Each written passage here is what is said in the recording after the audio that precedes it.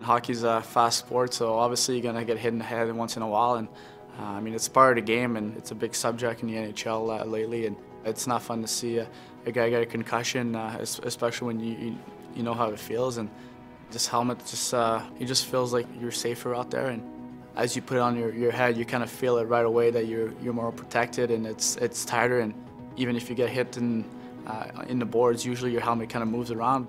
With the RE-AKT, it just stays in your head and kind of prevents the hit a little bit. And the lock behind the helmet puts the head more proper, and it's harder for the helmet to move, obviously. And I really think it's making a difference right now. If I had that helmet before when I got hit, it could have helped to resist the hit. But yeah, I think it's a good looking helmet, and guys are starting to wear it a little bit more now, and you can feel that the guys feel safer and more comfortable.